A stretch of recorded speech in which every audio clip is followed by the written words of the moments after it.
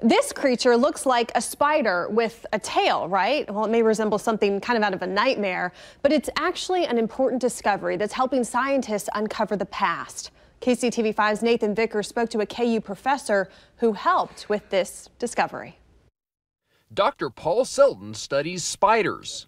Very, very old spiders. About 90 million, something like that. He researches prehistoric arachnids at the University of Kansas. Recently, a colleague in Myanmar found something unique.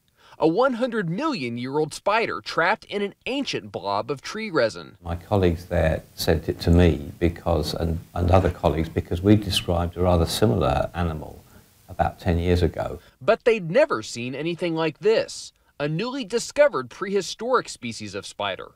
This is an artist rendering of what it would look like alive. They had these rather bizarre tails. Selden and his colleagues named it Chimera arachne, after a creature from Greek mythology. Mythological beast made up of more than one animal. That spider's only about 7 millimeters long, including its tail. But Selden says it represents an important link in the evolutionary chain. It's the way that we can probe deep into evolution, into the steps that go from the more primitive to the more advanced. He and his colleagues hope to find other specimens like it. The KU professor believes it may have relatives alive in Myanmar today. But don't worry, he says they're not as scary as they look. This animal is very tiny. It's not something that's going to frighten anybody. In Lawrence, Nathan Vickers, KCTV5 News.